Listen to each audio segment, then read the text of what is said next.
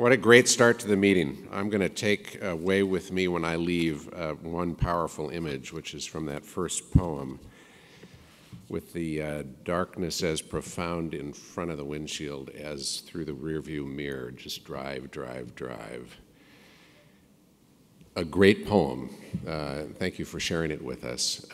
Also, a fascinating poem when you think about the roadmap for the future and how much easier it is to move forward if we think we have a sense where we know where we're going. We don't always, but how nice to have a glimmer of it, to have some optimism that pulls you forward.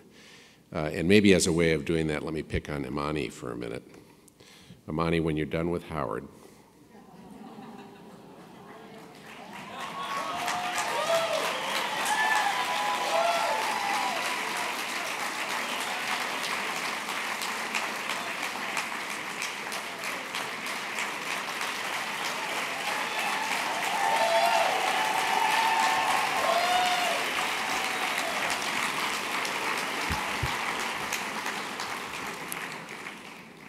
let's make a hotel executive out of you, shall we?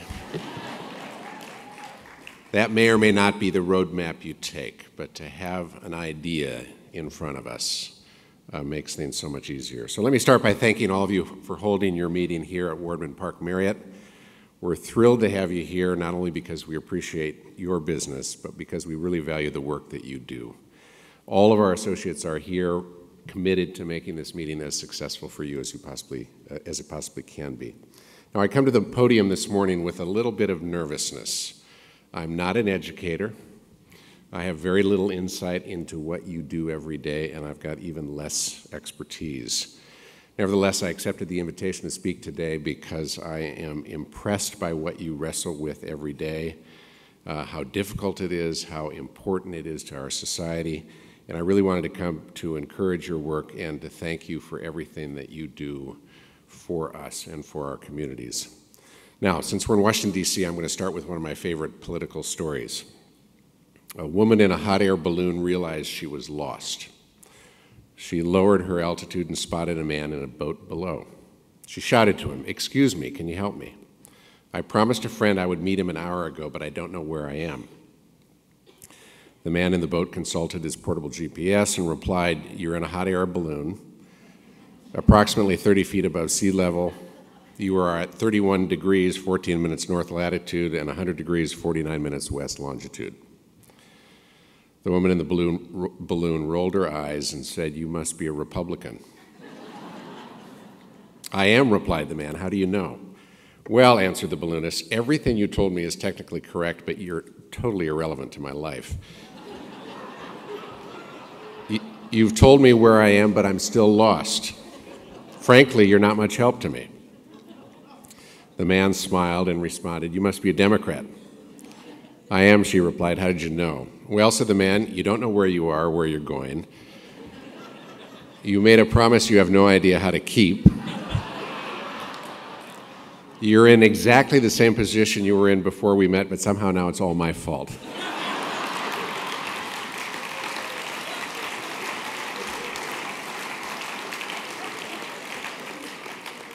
So obviously, whether you're a Republican or a Democrat, you can find something to laugh about in that joke. And yet, I offer the joke not so much because it's funny, but because it seems to capture the political environment and the societal environment we're in today. We live in an environment in which political parties seem uninterested in working across ideologies to get at the issues that face our country. We seem more interested in blaming the other side than in solving problems. And nowhere is this trend more apparent than in the area of education. Virtually all of us agree with obvious statements that success in educating our youth all of our youth, is profoundly vital to our future. Virtually all agree that education, like all other aspects of our society, must continue to innovate and experiment, constantly seeking to fix what doesn't work and improve what does. We know that our educators broadly are deeply committed to providing the best education that they can. You in this room are proof of that. Your commitment to our youth is obvious. But somehow we let our politicians twist our conversations so that conversations about education are often partisan. They don't seem to be structured to maximize the chance of finding a path that will work for the future, but instead to maximize the likelihood of disagreement. Added to this challenge of politics, we've got another challenge. It's the challenge that results from having nearly 6 million young Americans between the ages of 16 and 24 out of school and unemployed. These unemployed need jobs, not only for themselves and their families, but again, go back to the roadmap and the vision, but so that those who are still in school can see in concrete terms why it's important to apply themselves in school and drive forward.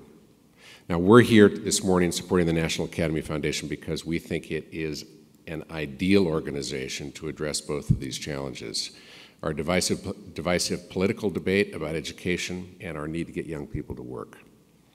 Through collaborative and substantive leadership, NAF has found a way to build a shared approach to innovation, an approach that brings everyone along. It has found a way to get around the politics and the political wars to take action. Not only has it found a way to move forward, but that movement is producing results.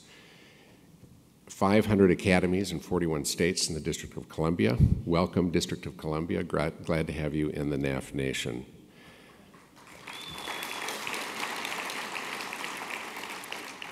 "90% high school graduation rates, 80% of graduates heading off to college. Results like this for a population that you describe as 65% at risk are very impressive. We at Marriott are attracted to NAF because of these results. Marriott International has been partnered with NAF for many years, 30, I think. The Marriott Foundation has just approved a $500,000 grant to support the work of NAF.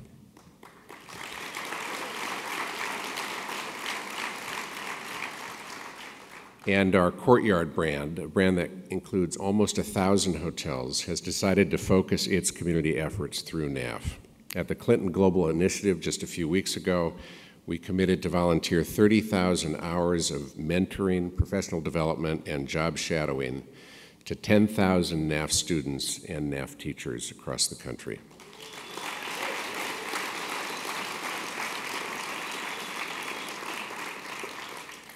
The stories of young adults like Christopher Kametsky inspire and innovate us. He was a kid from Brooklyn. He hated high school. His father had never finished high school, and he seemed to be heading down the same path. Fortunately, his mother learned about NAF's hospitality program and pushed him in. After an internship at the Marriott Marquis in New York, Christopher said, "Instead of being a place I dreaded, school became the direct line between me and the job I wanted. I was ready to focus." This spring, Christopher graduated from college. He's on his way.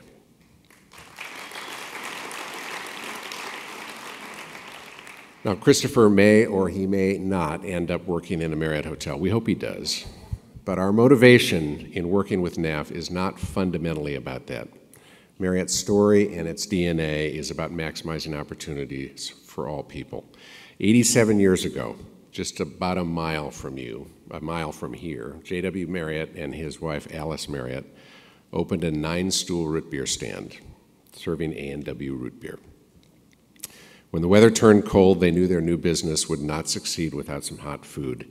So Alice Marriott went to the Mexican embassy and asked for a recipe. She got a recipe for hot tamales. They added hot tamales to the menu, and it became the Hot Shops. From there, the company grew, first through the Great Depression, then through World War II. It first entered the hotel business in the late 50s, and obviously more and more has focused on that business as its core. Throughout the history, the company motto has been, take care of your associates, and the associates will take care of the guests, and the guests will come back again and again. The motto has led to a company culture which is now shared across the globe in more than 80 countries, of taking pride in the accomplishments of our people, particularly where those accomplishments were least predictable. There are 3 very current and extreme examples of this. We are opening a Marriott hotel in Port-au-Prince in the first few days of 2015.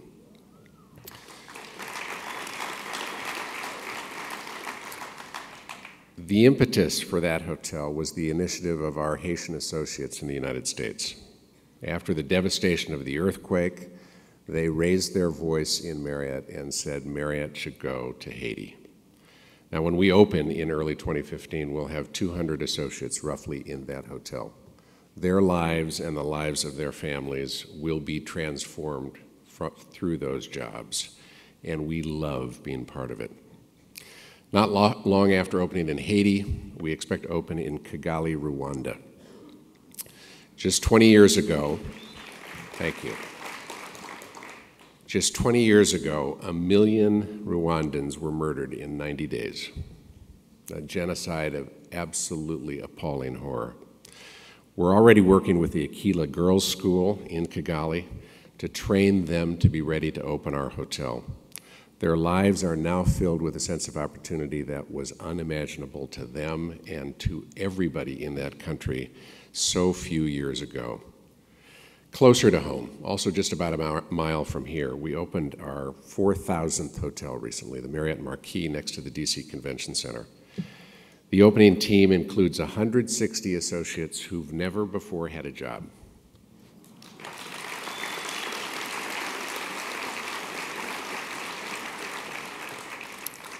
The best thing about that story is walking through with the general manager and the other team at that hotel and sensing their enthusiasm, not just for this gorgeous hotel, beautiful hotel that's opened, but for the impact they can have with those 160 associates and the optimism they can have with the careers that get built there.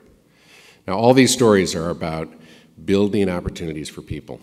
Like you, we take great pride in watching our people grow, seize opportunities, and build lives that are filled with purpose and with happiness. This is what Marriott has long loved to do. It is what the National Academy Foundation does so well. We love you for it. We appreciate your work. We're glad to partner with you, and we thank you for your great service. I wish you a great conference.